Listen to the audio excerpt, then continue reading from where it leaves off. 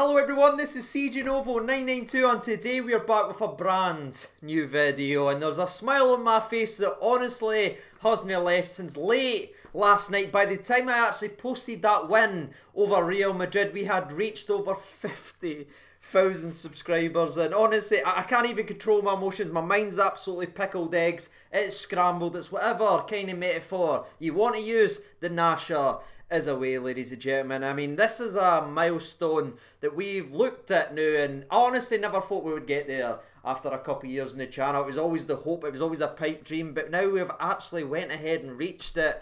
And before we go into today's video, which is of course a league prediction video, which is always fun and interesting and a bit of back and forth in the comments, I just really wanted to take a brief second at the start of today's video. Foot faffing about, foot gone anywhere, just a massive thank you from me to thee, because this isn't a one-way street. This isn't me reaching 50k because I'm the best at this or best at that. No, I'm not good at anything, let's be honest about that. It's the community we've built here, it's interaction, it's our channel, and that fact will never ever be lost with me. And I do genuinely appreciate every single person who tunes in to the channel, whether they're liking, whether they're commenting, or whether they're just watching, for giving your precious time to the channel and helping it to become what it is. From me to thee, thank you so much. But as this is our achievement and is our channel, there's only one way we can all celebrate together, and that is by grabbing your refreshment. It's time for a little sponsor break, so let's have a toast to 50,000k, and let's toast, we're going for 56k. So 3, 2, 1, sponsor break.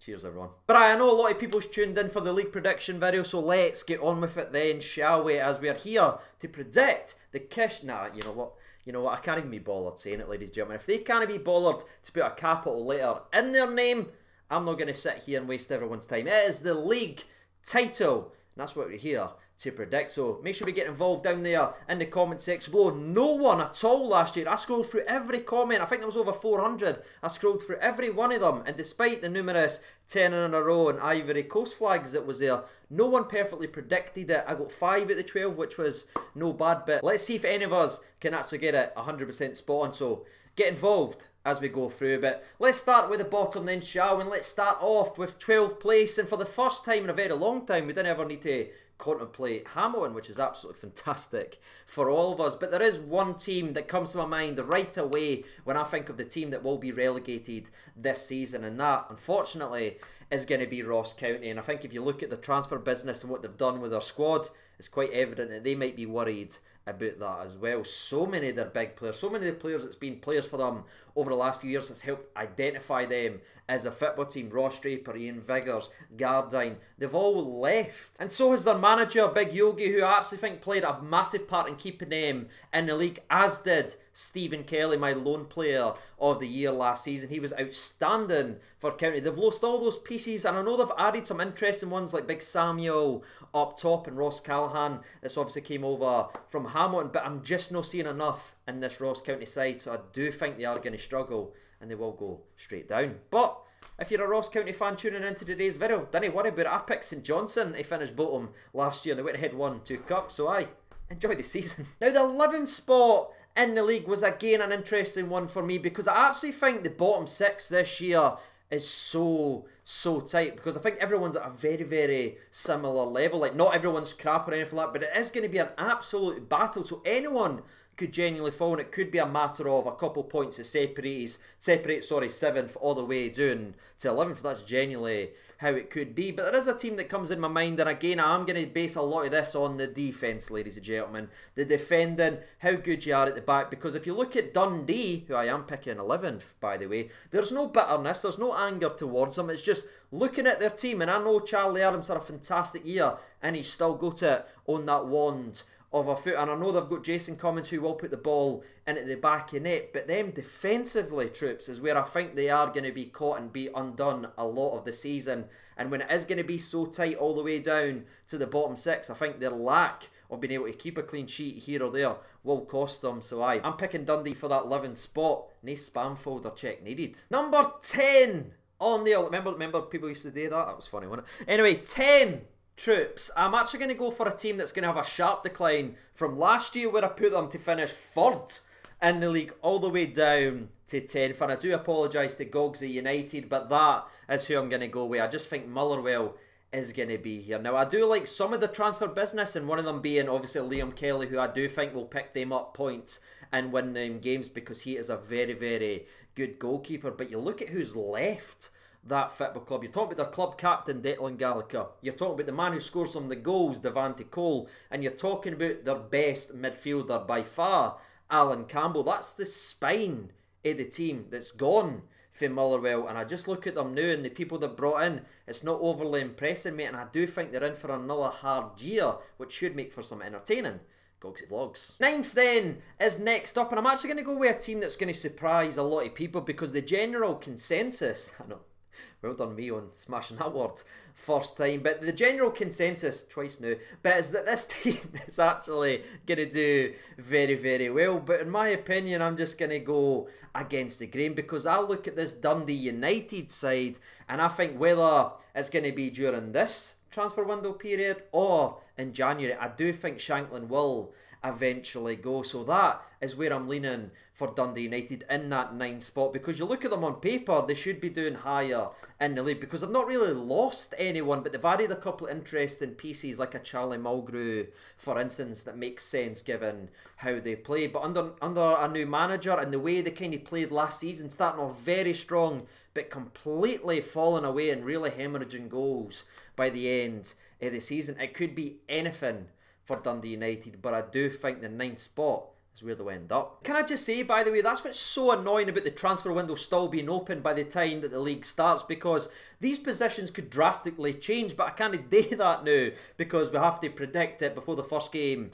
of the season, but the window is still open, so it's annoying, troops. If there is any updates, I'll fire it down in the comments if certain people does leave. But now, at number 8 was a really tough one for me to pick because I was kind of going back and forth because everything screams that this team is going to struggle because they've done the exact opposite for Dundee United, where Dundee United's kept the players and added talent. Livingston has lost a lot, and I mean a lot, of their players. But if there is one team that I will never ever underestimate or overlook again for losing players, it's going to be Livingston, because that is their bread and butter every single year. They lose who's been their best players, they bring in players that makes us all go, I don't know if that's going to work, but then by the end of the season, they're their big players and they're leaving the next year. So I'm going to go with Livingston here. I think the home record again will keep them in the division. I think the manager certainly is a maverick. He's a breath of fresh air. If there's ever anyone who can get the best out of certain players coming in, like an Andrew Shinnie, who can change a game and also look after our boy Ben Williamson, who I think might have a season and a half for them, it's that laddie. So I'm no going to abandon the Livingston hype train. I don't think the dream is going to be over. I back Livingston to keep on at it, and I think a cheeky 8th spot is where they'll finish up. Now, just missing out in the old top 6 finish is going to be a team that genuinely could finish anywhere. They could push into the top 6 and have a phenomenal year, or they could genuinely end up 11th or 12th, and that is going to be the championship winners in Hearts. And that may be interesting to some people because you look on paper, once again, you see boys who will always get you goals. They've got very talented attacking wingers. They will score a lot of goals this year. That is something I'm very, very confident in doing, and I think they will be one of the most entertaining teams beside this team right here. But one of the reasons Hearts will be one of the most exciting teams to watch, in my opinion, is because they'll also be conceding it on the other end, because their defence struggled at times in the championship and they've actually lost some players. I'm not too impressed with certain people that they've brought in defensively for the football club. So I do think it's going to be all goal once again for Hearts. A lot of goals conceded, couple of very good games, and I'm sure some of them will be against Hibs. But for me, I just didn't rate their manager too highly. I don't think he's identified the right positions. I just don't think he's a very good manager, and that will hold them to about the 7th spot. But in my opinion, that's a no bad season for Hearts, surely, coming back up for the championship. Moving into the old top 6, and this is where people get really disappointed about where I put their teams. And I'm going to be honest with you, I'm going to annoy everyone right now, especially the St Johnstone fans, which, to be fair, I picked these last year. He's went ahead and won 2 cups. I've went ahead and halved it this year. You're now finishing 6th, so who knows what you could go ahead and but I do think St Johnstone will be bang on for that 6th spot, despite the fact that there's a wee bit of running theme in Scottish football when one of the other clubs besides Rangers or Celtic goes ahead and wins a cup competition. The next year is usually a bit of a slog and they usually struggle, but I think St Johnstone's too well run. I've seen enough now of Callum Davidson, who I got completely wrong last year. I can see the way they play, the free at the back fearlessness. They will always struggle and hurt teams, and they've kept the majority of the pieces so far together. Yes, they lost Scott Tanser, which I do think is a bit of a loss in my opinion, but they've kept the majority of the centre-backs now. Is that going to be the case by the time the window shuts? That remains to be seen, but right now all I can do is judge the teams and what they have this second, and I think St Johnstone, despite the odds maybe suggesting they'll struggle overall, I'm backing them to have another very good season and a top 6 finish, and I hope that's where Middleton ends up. Like that band that ripped off a lot of the Queen songs in the early 2000s, it is now time for 5, ladies and gentlemen, and I'm actually going to continue with the Saints on this one because I'm now going to go St Mirren. And if you've been following the channel now for a few years, when we used to do the Spfl show and everything like that, St Mirren would always be that team I would talk up because they went from part of the bus, potting football, to actually getting the ball down and trying to make things happen, playing quickly out to the wings, getting the ball into the mixer. And that's when they didn't have any money to spend at all. You could see the progression of what they were trying to do. Now, years and years into that project, it's flipped. Now they have got some money and they've been spending it on very, very interesting signings. I mean, Brophy joined last year. I know a lot of people was disappointed in him, but it was kind of midway in the season. I think Brophy will have a bounce back season this year under St Mirren. But you look at their other business. I mean, Greg Kilty, I think that is a tremendous signing for them. And again, the previously mentioned Scott Tanser, who was formerly of St Johnstone. They picked up a couple of very interesting pieces that works in this league, and I just think St Mirren will take that next step up and be a problem for a lot of teams. And also best of luck to Danny Finney as well, obviously formerly of the Rangers youth team. He's now went ahead and joined them permanently. He's a 20-year-old right back, and I think he might have a very interesting season if he can get anywhere near the part, so best of luck to them. But aye, 5th is where I think St Mirren will finish. Top 4, and I'll be honest with you, I've really struggled from sort of 5 all the way down to 11 because I was going back and forth from my mind. I was checking the transfers, I was looking at the teams, I was checking how they're getting on, who's performing well, etc, etc, and I was going back and forth with a lot of these picks because I think it's going to be a very, very tight season. This is probably the most complete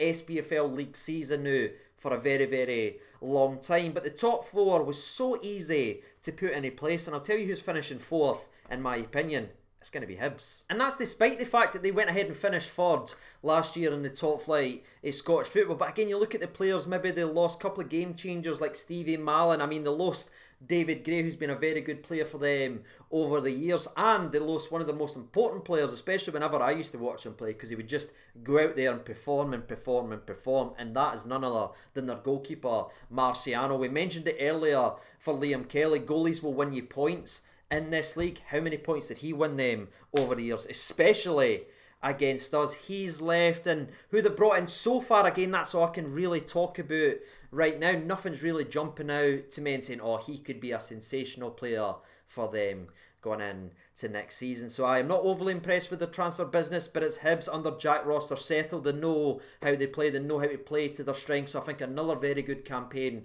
under Jack Ross is under the way for Hibs, unfortunately. And you know, son, I think it's going to be very close between 3rd and 4th, and it might just be Hearts that costs them the old 3rd spot. 3rd on the old list, and I'll tell you, son, I had to think about it.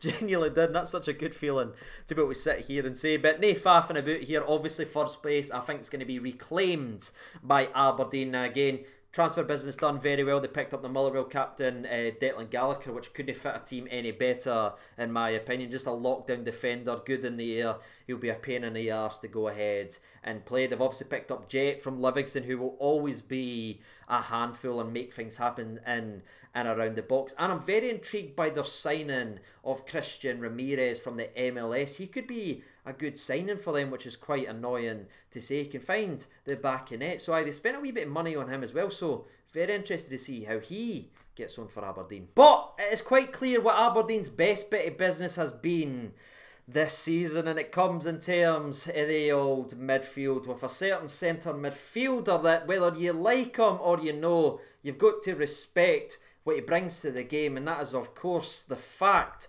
that Lewis Ferguson has remained at that football club. It's so surprising, and I didn't understand how they managed to do it. But Ferguson is still there whilst I'm currently recording today's video. Now, if he leaves, that could change my old rotation in the top 4. But right now, as it stands, I think he will have a very, very good season. They've obviously brought in the likes of Brown, and they've got McCrory still there to do the hard work, the defensive work. But now you've got Ferguson, who can sort of be freed of the defensive shackles to get further forward and getting back doing what he's best at, and that is ripping shots from Rangers. He's already shown during pre-season so far. So I think he's going to have a very, very good season for Aberdeen, and that will be the difference maker for them to get back to that third spot. Oh, here we go, troops. Here we go.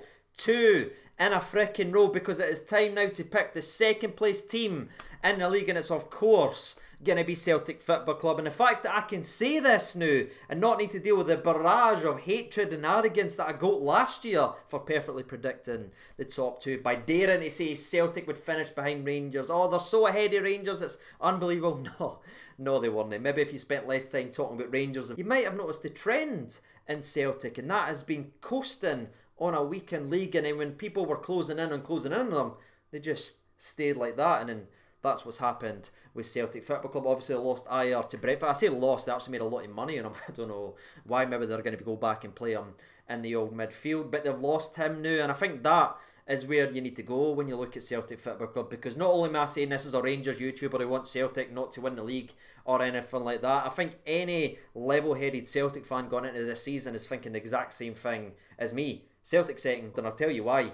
Defence wins titles, ladies and gentlemen, and Celtic, they just didn't have one, from goalie all the way to their back line. Yes, they've just signed a Swedish centre-back, Kenny copying what Rangers done a couple of years ago with Hollander. But we'll leave it at that. I've not seen him play it, so I don't know how good he could actually be. But whether he goes in there or not, that is not fixing Celtic's problem, and that is at the back. And I mean, when you're sitting about and you're cutting about with a plastic bag with gloves on in net that can't make a save and who positions himself like this. See, if Barkas was a YouTuber, this is how he would do his videos. Honestly, like this. They've still got talented players going forward, and they will score, they will go on runs and everything like that, I think, this year. But their defence is genuinely bang average at best.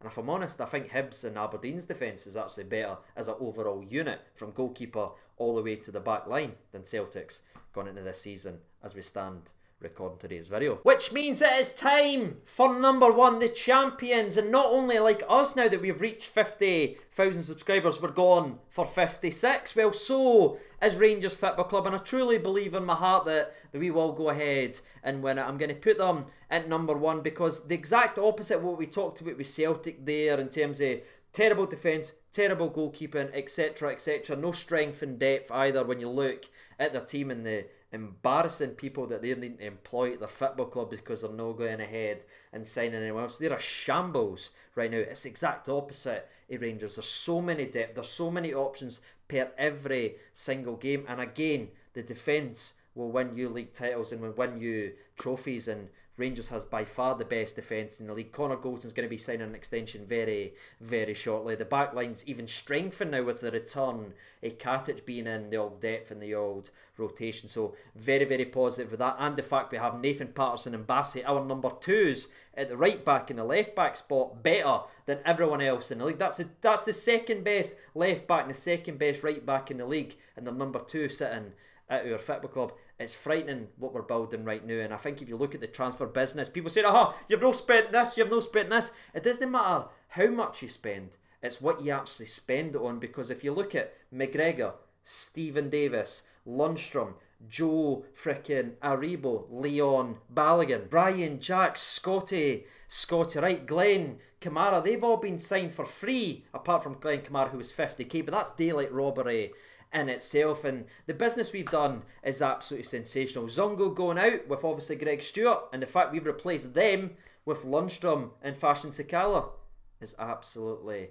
incredible. And I'm so damn happy and so damn settled with the Rangers team right now, and I cannot wait going in to Saturday to see who's selected, because it genuinely could be anyone, and that's a brilliant place to actually be at. That's it. That's all league predictions for another year. I will see you in 366 days to come back to this video to check the comments, which takes a very long time, but I'll check them and give a shout out to anyone who gets it absolutely spot on. But until next time, ladies and gentlemen, boys and girls, I have been Siege over 92. That has been Rocky Boy Johnson. Take care of yourselves, everyone. See you in the next video. All the best, and bye-bye.